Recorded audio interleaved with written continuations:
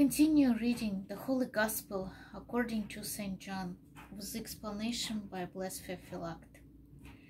Chapter 5, verses 22 through 24. Glory to the Father, and the Son, and the Holy Spirit. Amen. For the Father judges no man, but hath committed all judgment unto the Son, so that all men should honor the Son even as they honor the Father. He that honoureth not the Son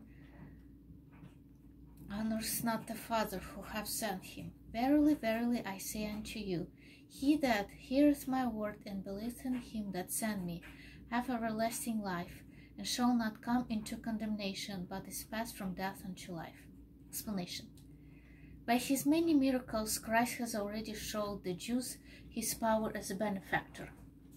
But this was not enough to convince them to give him the honor that is his due. Therefore he now states, the Father hath committed all judgment unto the Son. So now states the Father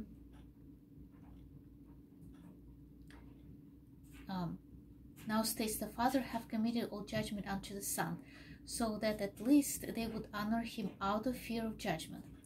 Generally, threat of punishment is more effective than kindness in teaching us men, especially the more foolish among us, to do our duty.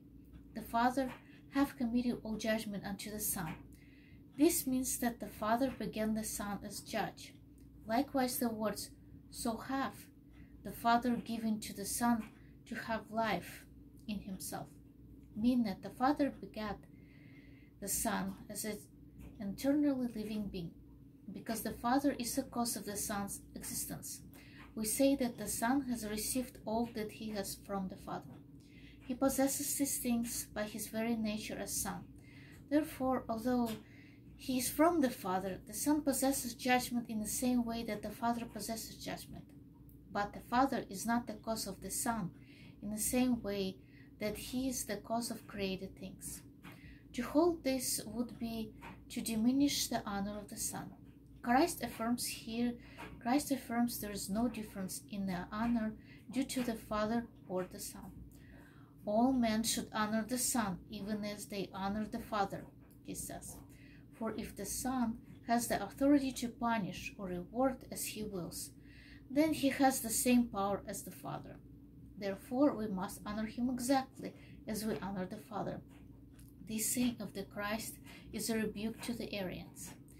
If they imagine they honor the Son as a mere creature, the Lord's words compel them to honor the Father as a creature as well.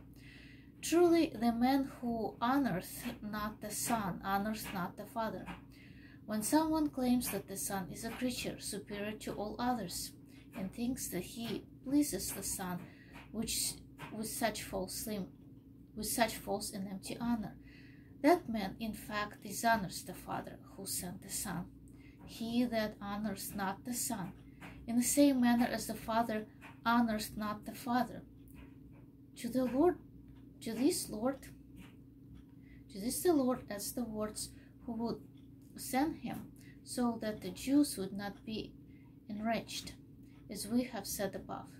In his wondrous manner of teaching, the Lord interweaves exalted statements about his divinity with humbled expression of the truth in order to soften the rage of his enemies, the Jews.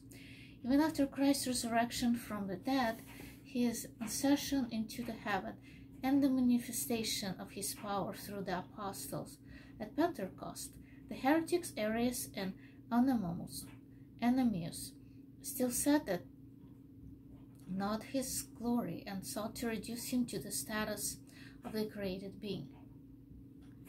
So when the Jews see him now in human flesh, before accomplishing these mighty deeds, eating and drinking with publicans and harlots like one of the crowd, imagine to what a rage they would have been driven had he continuously spoken of himself in exalted terms. Again, this is why he adds, he that hears my word and believes in him that sent me have everlasting life. The Lord reassures them that by hearkening to his words they would show their faith in God. Glory to the Father, and the Son, and the Holy Spirit.